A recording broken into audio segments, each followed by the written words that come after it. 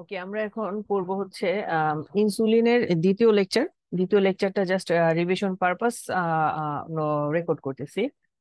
So okay, এই লেকচারে আচ্ছা ইনসুলিনের দ্বিতীয় লেকচার। ওকে, এই লেকচারে মেইনলি আমরা mechanism of সিক্রেশনস of insulin from beta sell of pancreas এটা পড়বো। ওকে, ঠিক আছে, তাহলে the most potent stimulus for secretion of insulin is glucose. ওকে, তাহলে হচ্ছে কি গ্লুকোজ যখন আসলে গ্লুকোজ গ্লুকোজ আসলে বিটা সেল অফ প্যানক্রিয়াসে ঢুকলে বিটা সেল থেকে ইনসুলিন রিলিজ হয়। ওকে, এখন প্রশ্ন হচ্ছে গ্লুকোজ বিটা সেল অফ প্যানক্রিয়াসে ঢোকে কিভাবে? তাহলে কি হলো, the most potent stimulus for secretion of insulin is glucose. Okay, glucose যখন আসলে বিটা সেল অফ প্যানক্রিয়াসে ঢোকে তখন বিটা সেল থেকে ইনসুলিন রিলিজ হয়।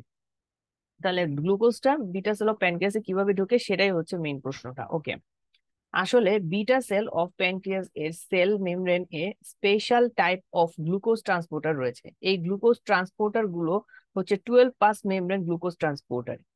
আচ্ছা, এদের উপরে এই গ্লুকোজ ট্রান্সপোর্টার এর যখন আচ্ছা এদের উপরে এই গ্লুকোজ ট্রান্সপোর্টার যখন গ্লুকোজ ট্রান্সপোর্টারে যখন গ্লুকোজ এসে বসে তখন আম, এই গ্লুকোজ ট্রান্সপোর্টার গুলো ফ্লিপ করে কোষের ভিতরে ঢুকে যায়। তাহলে এটা বাইরে চলে ফ্লিপ করে কোষের ভিতরে ঢুকে যায়।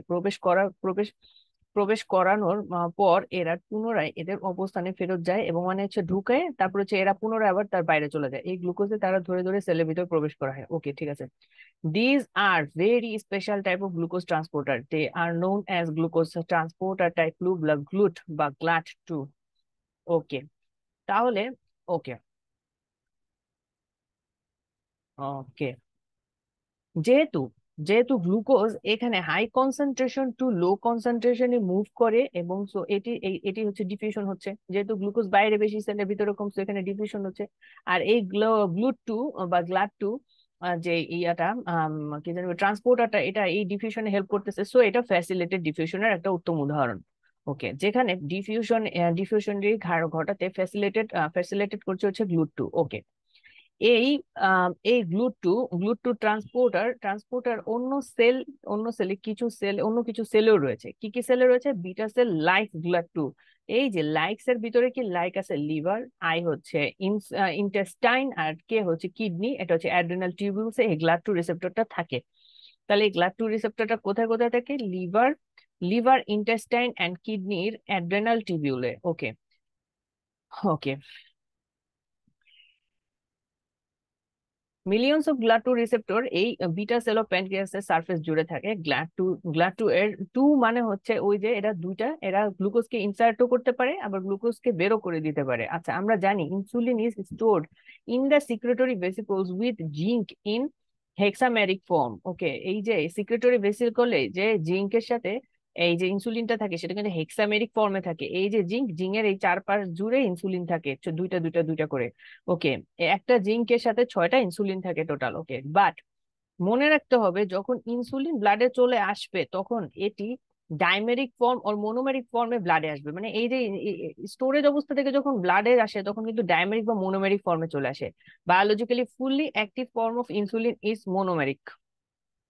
ওকে, সো যখন সো গ্লুকোজ যখন বিটা সেল এ গ্লুট2 এর সাহায্যে এন্টার করে অতঃপর সেখানে গ্লুকোকাইনেস এনজাইমের উপস্থিতিতে গ্লুকোজ 6 ফসফেটে পরিণত হয়। তাহলে গ্লুকোজ হলো সেলের ভিতরে ঢুকলো, তাহলে সে কি হলো গ্লুকোজ 6 ফসফেটে পরিণত হলো গ্লুকোকাইনেস এনজাইমের মাধ্যমে। ওকে,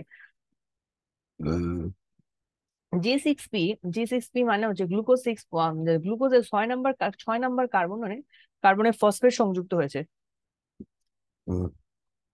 ফসফেট হাইলি চার্জড।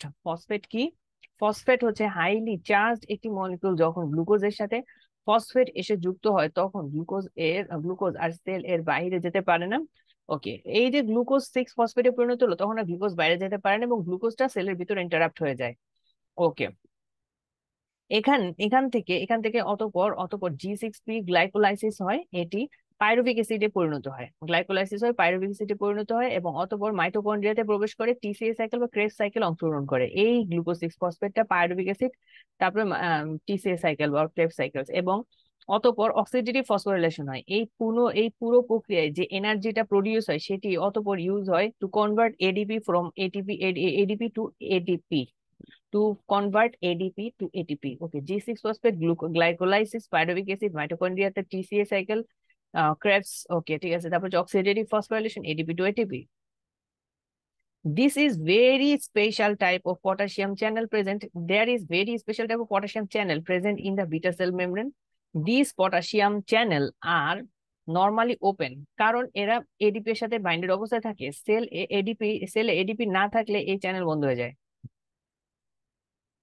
যেহেতু এই এই টানেল এই চ্যানেল অলওয়েজ খোলা থাকে, তাই constantly losing potassium from the sell. Okay, sell থেকে পটাশিয়াম রিলিজ হচ্ছে, এর মানে হচ্ছে সেলের ভেতর থেকে পজিটিভ আয়ন বের হয়ে যাচ্ছে, তার মানে ইন্ট্রাসেলুলার নেগেটিভিটি বাড়ছে। এটা নর্মাল কন্ডিশন। এই বিটা সেল -70 মিলিভোল্ট পর্যন্ত ইলেকট্রোনেগেটিভ হয়ে থাকে। এটাকে বলা হয় membrane. The membrane is polarised negatively. This is okay. এই এডিপি অক্সিডেটিভ ফসফোরিলেশন এ এডিপি টু এটিপি তে ব্যবহৃত হয়। সো এডিপি কমতে থাকে কিন্তু এটিপি বাড়তে থাকে। যত বেশি তাই এটিপি বাড়তে থাকে। আচ্ছা, যত বেশি গ্লুকোজ তত বেশি এটিপি। সো গ্লুকোজ যখন আসে তখন কিন্তু অক্সিডেটিভ ফসফোরিলেশনটা বাড়তে থাকে। সো এইখানে কিন্তু আমার হচ্ছে যে এটিপি বাড়তে থাকে। এটিপি বেড়ে গেলে এই এটিপি এবং এডিপি কমে গেলে এটিপি পটাশিয়াম চ্যানেলকে বন্ধ করে দেয়। আচ্ছা, এটিপি কিন্তু পটাশিয়াম চ্যানেলকে বন্ধ করে, আর যখন পটাশিয়াম চ্যানেলটা বন্ধ হয়ে যায় তখন সেল পটাশিয়াম আয়ন বের হওয়া বন্ধ হয়ে যায়, তাই সেলের ভেতর ইলেকট্রোপজিটিভিটি বৃদ্ধি পায়। সো তখন -70 মিলিভোল্ট থেকে রেস্টিং মেমব্রেন পোটেনশিয়ালে চলে আসে -50-তে।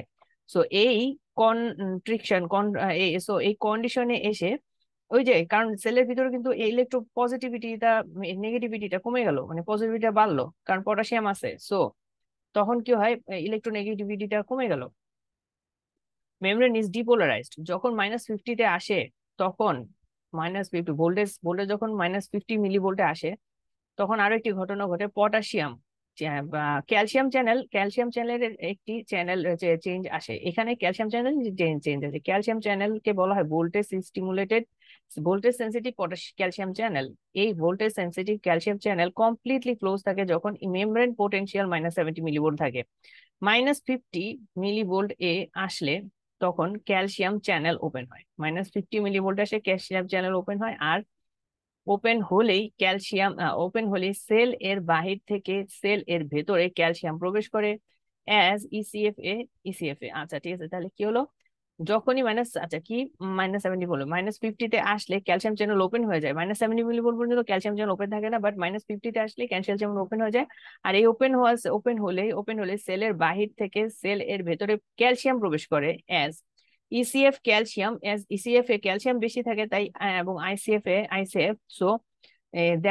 So intracellular calcium level up হয়ে যায়। আর এই ক্যালসিয়াম সিক্রেটরি ভেসিকলকে আর এই ক্যালসিয়াম সিক্রেটরি ভেসিকলকে সেল মেমব্রেনের কাছে নিয়ে আসে। ক্যালসিয়ামটা এই ট্রান্সপোর্ট করে ফিউজ উইথ এই সিক্রেটরি ভেসিকলটা, যেহেতু ইন্ট্রাসেলুলার ক্যালসিয়াম বেড়ে যায়, এরা সেল মেমব্রেনে নিয়ে আসে কিন্তু হয় সিক্রেটরি ভেসিকলকে, এবং ওখানে সেল মেমব্রেনের সাথে ফিউজ হয় এবং এখান থেকে ইনসুলিনটা রিলিজ হয়।